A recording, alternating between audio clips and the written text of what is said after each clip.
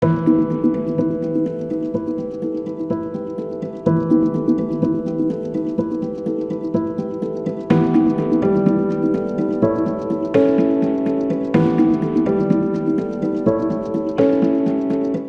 nothing new about heat waves, except perhaps for the fact that people seem to have started thinking they're new and that they're caused by climate change.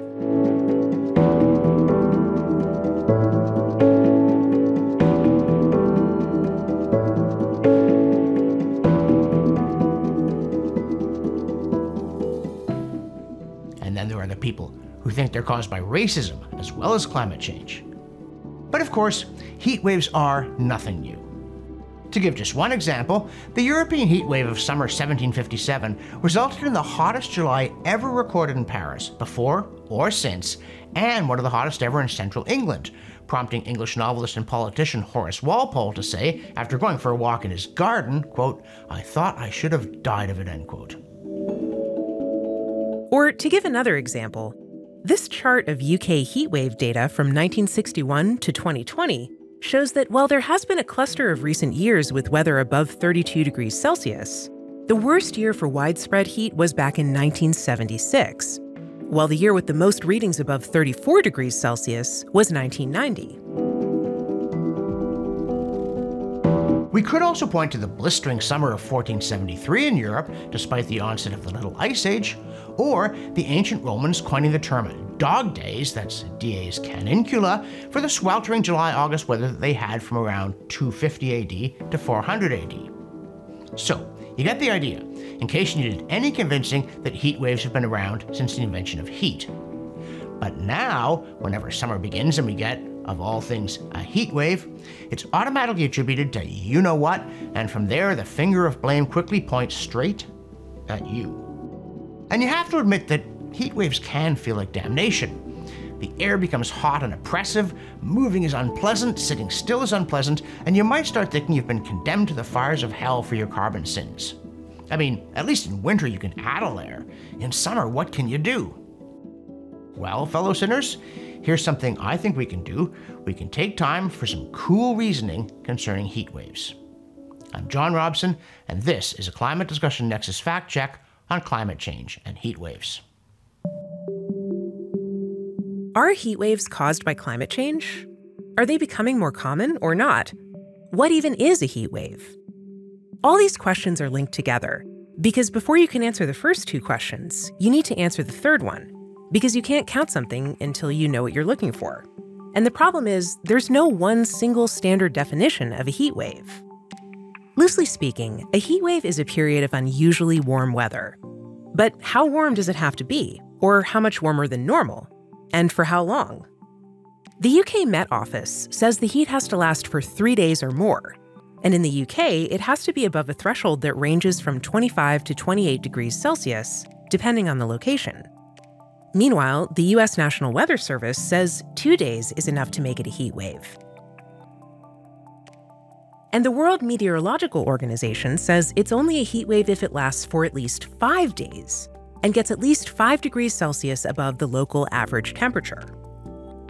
As for whether they're becoming more common, in its 2013 report, the UN's Intergovernmental Panel on Climate Change, or IPCC, said it's likely the number of heat waves in many parts of the world has risen since 1950. However, they also noted, confidence on a global scale is medium, owing to lack of studies over Africa and South America, but also in part owing to differences in trends depending on how heat waves are defined. And by the way, the phrase medium confidence in IPCC terminology doesn't mean they're fairly sure, it just means it's 50-50. In their most recent report, they were more confident of an increasing global trend. But once again, only since 1950. Before that, there just isn't enough data for most countries. Of course, a trend since 1950 could be meaningful, but it could also be meaningless if heat waves fluctuate on a long-term basis. And mind you, we do have longer-term records from the United States. It's one of the few places in the world that has daily temperature records from a lot of spots going back to 1900. And those records show that heat waves were much more severe and frequent in the 1930s. Then they fell until about 1960, and they've gone up since, but only a little. they're still nowhere near where they were a century ago. So, if you just look at data for the last few decades, you might conclude, as the IPCC did, that heat waves are getting worse. But without long-term data for other countries, we can't say if they've actually become less frequent and severe globally over the last century as they have in the United States. And we have nothing like this kind of data to tell us whether significant variations from the average were common in the 18th century, the 11th century, or in the time of Socrates and Aristotle. And now, a word from our sponsor. And yes, again, that's you. All the people out there who are already backing our work and all the people who are subscribing. More than 84,000 of you on YouTube alone, where we've had almost 10 million views. But we need to keep up the momentum. And that's why I interrupt to pass the hat to those of you who aren't already backers and say, please make a pledge, one time or monthly, $3, $5, $10, whatever you can afford, so we can continue to push back against the climate cult and win this battle. So let's leave aside the question of long-term trends and try to find out why heat waves occur. While summer heat is an important factor, meteorologists tell us that the key ingredient is high air pressure.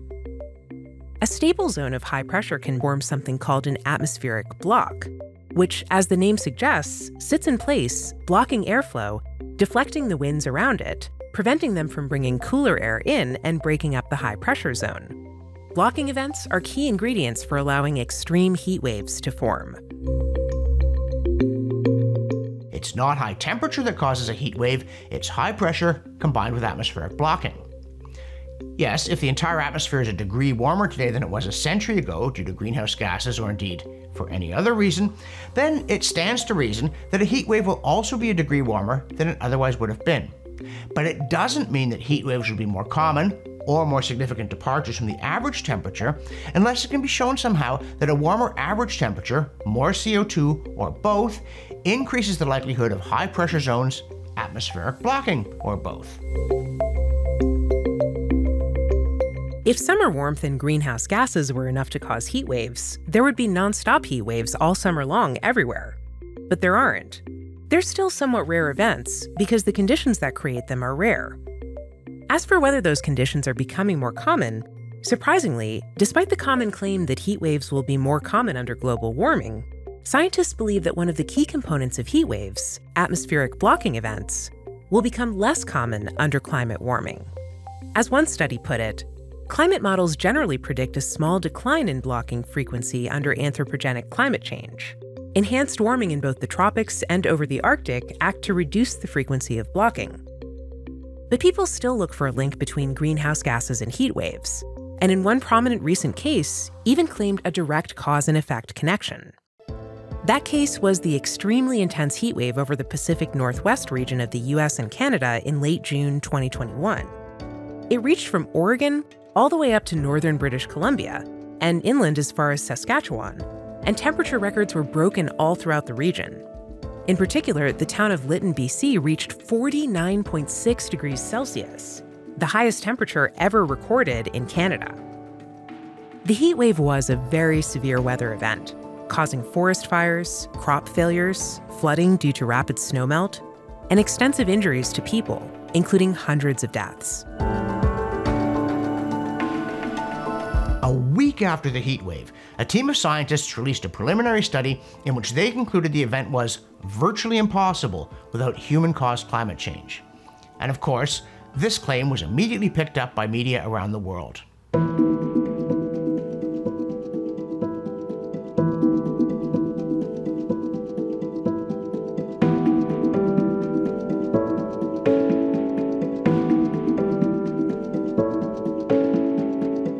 But you'll notice that it didn't come from the peer-reviewed scientific literature or after a careful analysis of all the evidence. Instead, it came from a website called World Weather Attribution after a hasty and preliminary glance at the data. Now, to be clear, the Pacific Northwest heat wave was exceptionally hot. There is nothing in the 100 years or so of temperature records for that region that matches it. Well, not quite. No other heat wave got as hot at its peak. But the 2021 event only lasted for 3 days, at least on the West Coast, whereas other heat waves there historically didn't get as hot, but they lasted longer. In Portland, for instance, a heat wave in 1941 sent temperatures above 100 degrees Fahrenheit for 5 full days. But the fact that the 2021 heat wave was so exceptional also makes it hard to analyze using standard statistical methods. Basically, you have a sample of one. Obviously, it was rare and unusual, but also, obviously, it happened, so it wasn't impossible. Beyond that, it gets very difficult to say anything definitive, and scientists themselves are reluctant to do so. Yeah, at least some of them. A few months after the heat wave, the World Weather Attribution people got around to submitting their study to a scientific journal. They sent it to one called Earth Systems Dynamics, which has the interesting practice of posting their peer review reports online. And in this case, one of the reviewers apparently didn't give it much attention and simply said it was fine and should be published. But the other reviewer studied it closely and came to a very different position. Except for the relevance of the topic, I don't see any reason for the publication of this manuscript. The quality of the study and of the manuscript is not good enough for publication in a peer-reviewed scientific journal, the reviewer began. The reviewer then pointed out that there are only about 72 years of daily temperature data for the whole region, so all the authors can conclude is that the heat wave was a once-in-a-72-year event. Maybe it's a once-in-a-millennium event or even rarer, but we have no way of knowing. Indeed, if we had data going further back, we might find instead that it was actually a once-in-a-quarter-century event, and it's weird that we've only had one in the last 7 decades. We just don't know. To underline how unscientific this scientific paper was, let us share some more comments from that second reviewer. The results provide almost no valuable information, thus the conclusions make no sense. Considering the inadequate methodology and the huge uncertainties in the return periods and probability ratios, I'm afraid that the main conclusions are not trustworthy. One of the final conclusions is that the event is estimated to be about a 1-in-1,000-year event in today's climate. I point out that one cannot obtain correct return level estimates for an event occurring on average once every 1,000 years, based on 72 values of annual maxima. There's too much uncertainty in these results, making them not very useful. Well, that's awkward. The authors had already blasted their conclusions out to the global media and got lavish publicity for it. Faced with brutal rejection of their paper, they then wrote a response in which they conceded all the criticisms, but begged to be able to publish it anyway, as long as they added in all kinds of disclaimers and caveats to the effect that they can't really be sure if any of their conclusions are correct. And they argued it was important to publish a study explaining the many limitations of this kind of research. For instance, their response contained this passage. The reviewer identified the reason for why the study was so difficult, given the extremeness of the event and the relatively small number of samples. But we see this as a strong argument to publish this manuscript in a peer-reviewed journal, provided we recognize these difficulties. It is very important to publish the analysis results for this heatwave event, and especially due to the discussed challenges with fitting a distribution to the data, to point out open research questions arising through analysis of this event that need more in-depth research. We show and acknowledge the limitations of the approach, and we now conclude in Section 6.1, old Section 7.1, further research on this and other exceptional heatwaves is needed to determine whether this estimate is indeed realistic. That is, whether or not we should reject the assumption that this heatwave occurred by chance at this location.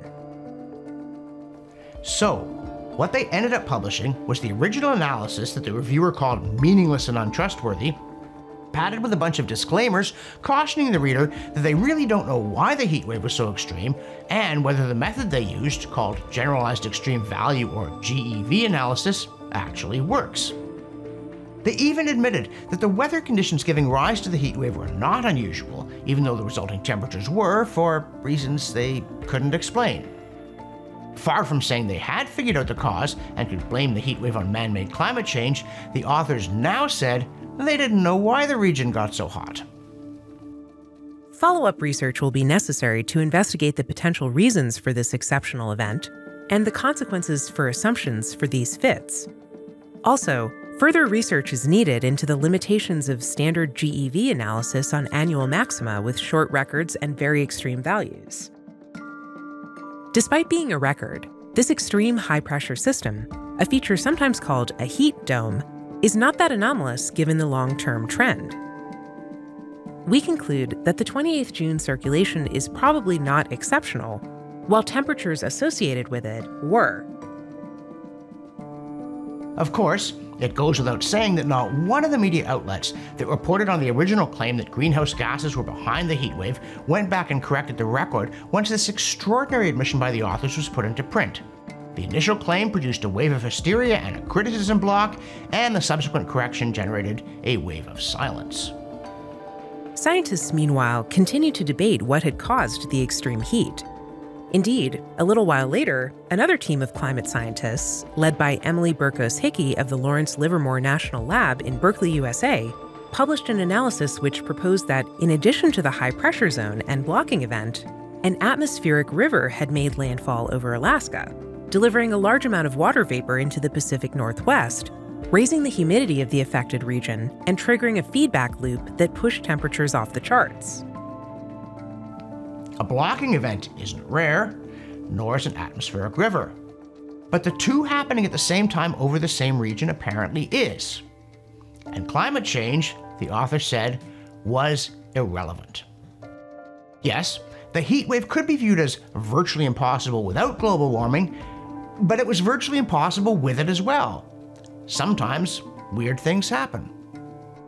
The Berkeley team even went out of their way explicitly to reject even the heavily qualified conclusions of the World Weather Attribution Study, referenced here as Philip et al. 2021.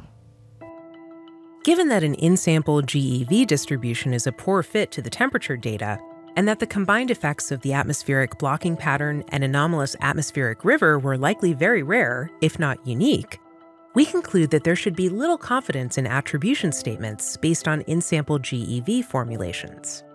Philip et al. 2021 argued that the temperature reached during the PNW heatwave were virtually impossible without climate change. However, no statement about the role of greenhouse gases should be made from this technique.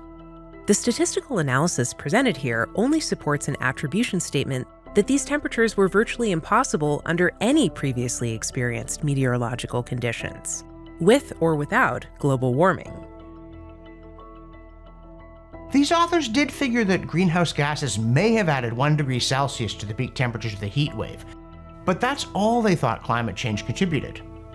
Then another study by a team of Swiss climatologists and statisticians showed that the method of analysis used by the World Weather Attribution crowd exaggerates the rarity of major events generally by overestimating the so-called return period. That's the gap between the times when such events could be expected to happen. The tendency to overestimate the return period of observed extreme heatwave events may fuel the impression that seemingly impossible heatwave extremes are currently clustering at an unprecedented rate. Still another analysis took note of the fact that while the Pacific Northwest heatwave was a rare event, the world is a big place. So, even if an event is rare in one place, over the course of 100 years, it's to be expected that there will regularly be rare events taking place somewhere. For instance, if you pick up a coin, the odds of tossing heads 20 times in a row is just under 0.0001%, so you could say it was virtually impossible. But if 1 million people around the world were tossing coins every day, we'd expect a run of 20 heads somewhere at least once a day. So, on the basis of sound statistical analysis, this last study's author said that in the absence of physical evidence linking the heat wave to climate change, it was just plain old bad luck. No, really, those are their words.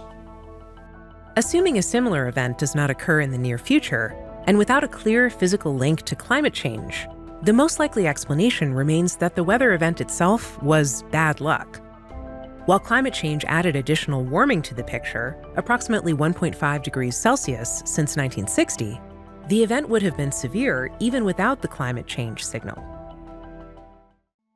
Again, there was no worldwide press coverage for any of these later studies. As the old saying goes, a headline about heat waves can get all the way around the world before the truth has got its flip-flops on. But the truth, like the proverbial tortoise, plods on and ultimately wins the race as the hare gets distracted.